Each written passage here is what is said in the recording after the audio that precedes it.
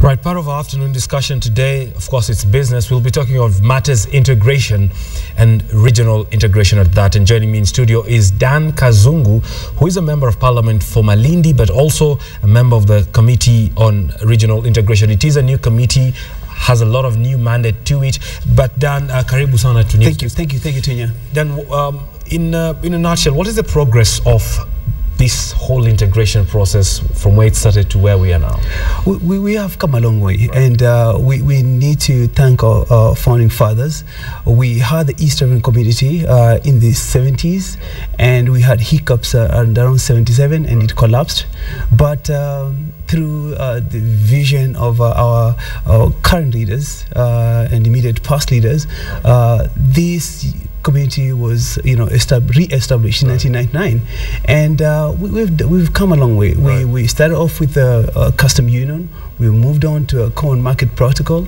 Now we're moving on to a monetary union soon, and hopefully a political federation by 2015. Dan, talking of a monetary union, Dan, we understand there's been a lot of hiccups and delays, especially coming from our Tanzanian neighbors. Yes. From where you sit, what is the biggest hurdle to a unified monetary union? See, look, our states are obviously evolving. There's a historical perspective to it. There's ideological issues to it as well. In the way Kenya has evolved is so different from the way Uganda has evolved, and different from the way Rwanda has evolved, for example. And so is Tanzania. Remember, Tanzania started off with Ujamaa, and they're moving on to, well, if you look at it, it's a purely capitalist economy, but they still held up by the history that so it is some of those hang-ups. And then there are also other issues. Tanzania, as much as the part of East African Community, they are also part of the SADC. Right. So sometimes there's this exactly. So you have those issues. Right. But I still believe, I've worked in Tanzania so many years. They identify themselves as East Africans, and I think it's about giving the other person or that state that space to grow and join this common vision. Dan, we have the Committee on Regional Integration in Kenya, and there's a similar community in Uganda. Yes. We also have the East African Legislative Assembly that sits in Tanzania. Yes. How do you bring all these bodies together to ensure that we stick to timelines? Thank you, Tunya. First of all, I really thank the Kenya National Assembly because for the first time in this 11th Parliament, we have a Parliamentary Select Committee on Regional Integration. It has never existed. And so we're the pioneers.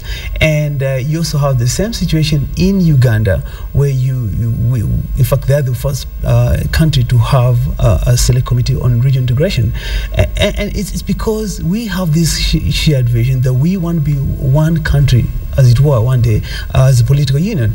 And look, Tunya, we do have an East African Legislative Assembly in Tanzania. It makes laws. It has a raft of laws. They're making laws today.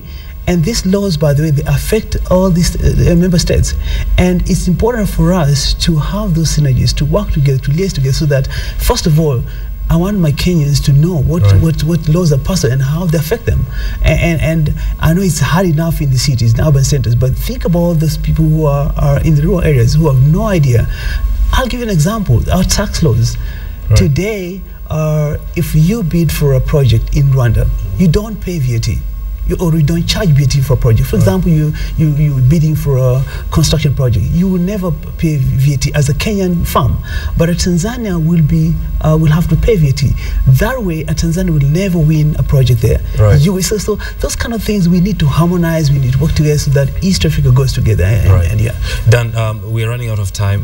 What is the biggest hurdle in your view, and how do we tackle that? Look, I think first of all we're on the right track. I think there's a realization that as independent states we can't move far. As one united bloc, we have over 120 million people. That's a big bloc. We can do trade. We have a shared history, but obviously we also have to, as we come with all these raft of laws, we need to carry everybody along, because you need to know what affects you. The people out there need to know what affects them.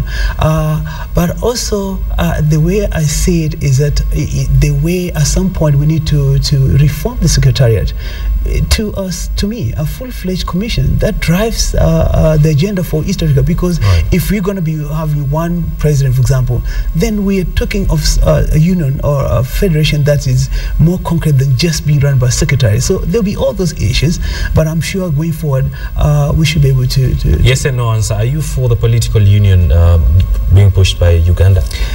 I would want to say pushed by Uganda. I think all East Africans should push that, because I think it will cement our bearing in mind what is happening at the AU. So yes, I support a political federation. I don't want to be rushed, but I think it would be good to have one united East Africa, in my view, because hey, look at my name, for example. You have a Kazungu in Kenya, Kazungu in Rwanda, Kazungu in Uganda, Kazungu in Tanzania. I embody East Africa. Exactly. There you have all right. it. Thank you. Kazungu, Thank you so much. Thank you, Tunya. Right. Yeah. That's the progress report from the ESN. Of course, this conversation cannot end. We'll carry it forward on our online platform.